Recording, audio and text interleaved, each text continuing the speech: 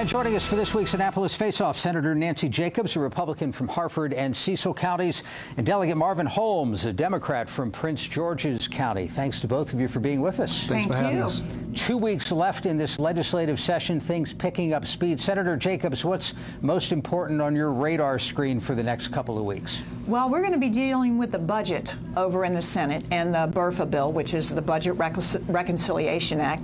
And then now they've come up with an alcohol tax that we also will be dealing with. The delegate has already had the budget and the BRFA, so he probably is more aware of, the floor fight on that issue than I am.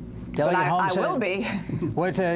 How are things going in the House from your perspective? Well, things are going very well. Obviously, at this time of year, because the House had the budget first this year, we just finished up yesterday with the budget and the BRFA, HB 70 and HB 72.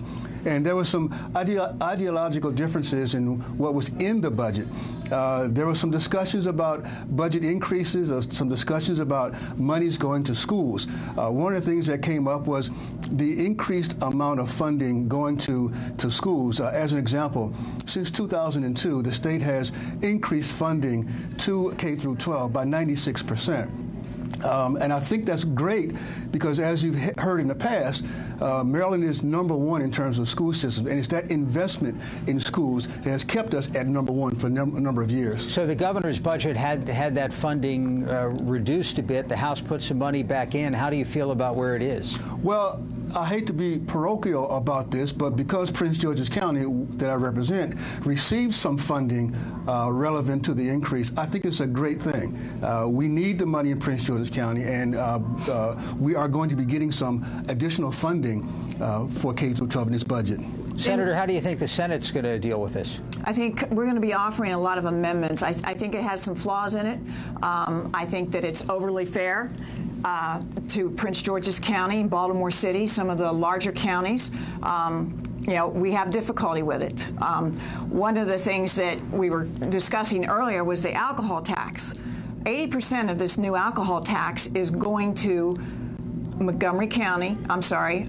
Baltimore City and Prince George's County. And then 20% of it is going to go to people with disabilities. And, people all over the state are going to be paying this alcohol tax. But yet it's only going to these two jurisdictions. And a lot of people are upset about that, and I think you'll see some amendments on that as well. But we're looking forward to getting the budget next week. I don't think enough has been cut from the budget, and that disturbs me. So you're going to see some amendments on the Senate floor. Sort of interesting that the Senate appears to be on track to have a broad-based tax increase, at least on people who have the occasional drink, and the House delegate came through with fees instead, but really no major overall tax increase. Well, but that's whether you consider a fee a tax or not. Of course, that debate's been around a while. Never heard that one. No, never have. Well, in the budget that was just passed over to the Senate, there were a couple of fees that were increased. The land titling fee went from $20 to $40. The car titling fee went from $50 to $100, correct. And the vanity license plate fee, I think that went from $50 to $100 as well. So those were some increases. But again, those increases, I think, were necessary because of the financial crisis that we're in.